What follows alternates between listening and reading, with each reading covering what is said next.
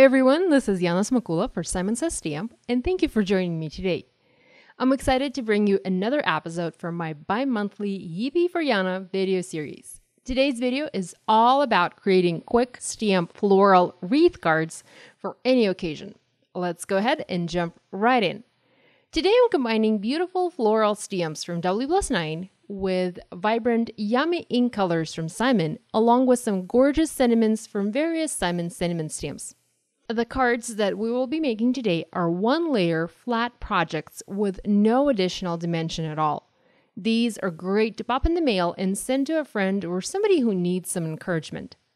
I've already pre-cut and scored several A2 card bases, and I used a light gray, craft, and cream cardstock to show you how the same colors of ink would appear on different cardstock colors, just to give you more inspiration. I'm starting out by stamping a sentiment, and this one reads, "Thanks for always being there." And I'm using VersaFine Onyx Black ink, and I'm stamping this onto a card base made out of Simon's Fog cardstock.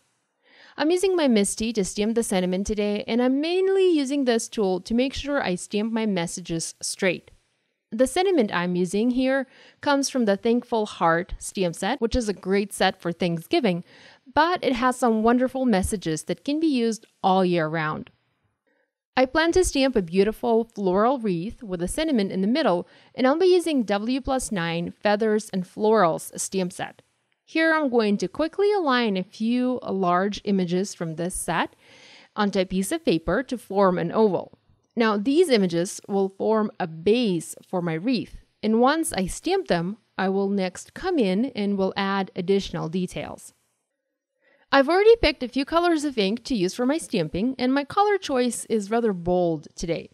I don't think I've used this combination before, but I wanted to try something new. So I'm going to be using purples and teals.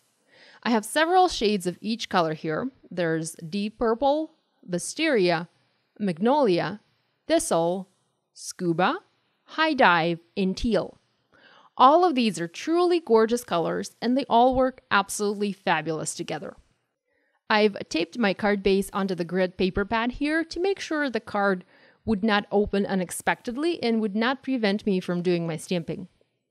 I'm going to follow the image pattern I have to the right here, and I'll stamp each image onto my card base, forming an oval wreath around my sentiment. Now, it is best to stamp a sentiment first and stamp a wreath around it later, as this way you can slightly adjust the size of the wreath and the placement of the images to make sure they do not block any part of the sentiment. So I started by stamping a medium-sized flower using wisteria. Next, I added a feather using scuba. Following that, I stamped another image using deep purple. I've never used this color before and I love it. It is very rich, very beautiful purple color. Next, I stamped a different shape flower in magnolia, another leaf in scuba, another feather in high dive, and finished the wreath by stamping a leaf branch using thistle. And you can kind of tell right now that these images formed an odd-looking wreath around the sentiment. The next step is to use additional smaller images to add additional imagery to this wreath to make it fuller and more realistic. I'm using smaller size flowers and smaller size leaves to do so. Now notice that I'm now staying away from the lighter ink colors and mostly inking up my images using darker shades of teal and purple. The smaller the image I use, the darker the color I pick. You don't want to use dark shades together with large images, as they might overpower the rest of the stamping and draw all of the attention. So I always prefer to use lighter ink colors for bigger images and darker ink colors for smaller images. Finally, I'm going to add details to my images. Leaves, feathers, and even flowers have all additional second step images that can be used to add additional detail. I'm stamping those using a shade darker ink color. So if I stamped a feather using scuba, I'm stamping detail using high dive. If I stamped a leaf using high dive, I'm using teal to stamp the detail. Little details like this add a lot to the overall look and feel of your project, so don't skip them.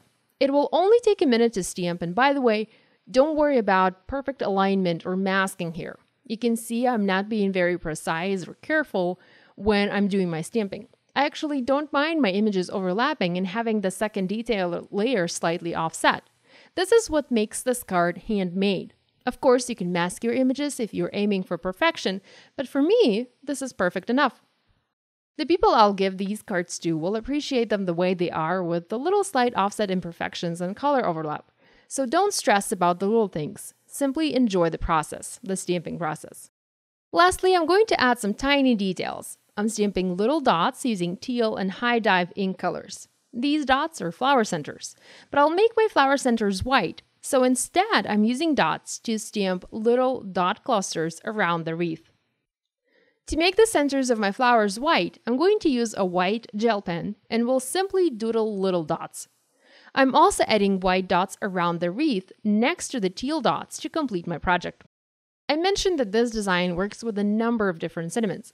I actually went ahead and stamped a bunch of other messages onto one-layer cards made out of craft, fog, and cream cardstock, just so that I could have extras on hand.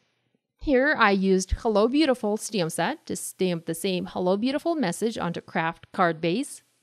Next, I went with A Special Friend Like You is a Gift from the Loving Heart stamp set, and I also stamped this one onto craft. Another message I used reads Sending Hugs and Prayers from the Friendship Blooms stamp set, and this one I stamped on the cream paper. And the last one I did was You Are Pretty Amazing from the You Matter stamp set, stamped onto craft. I stamped the exact same oval wreath onto all of these cards, and each took less than 10 minutes to make. This is a super quick stamping project. Now, before I go, I wanted to share one more tip with you. Even though I originally designed this oval wreath to be a horizontal wreath, you can still stamp it into a vertical card. Just be sure to start with a sentiment and adjust impressions accordingly. So this finishes today's video. Thank you so much for joining me today. I hope I was able to inspire you to create. Be sure to give this idea a try and do tag us on social media so we can take a peek at your projects.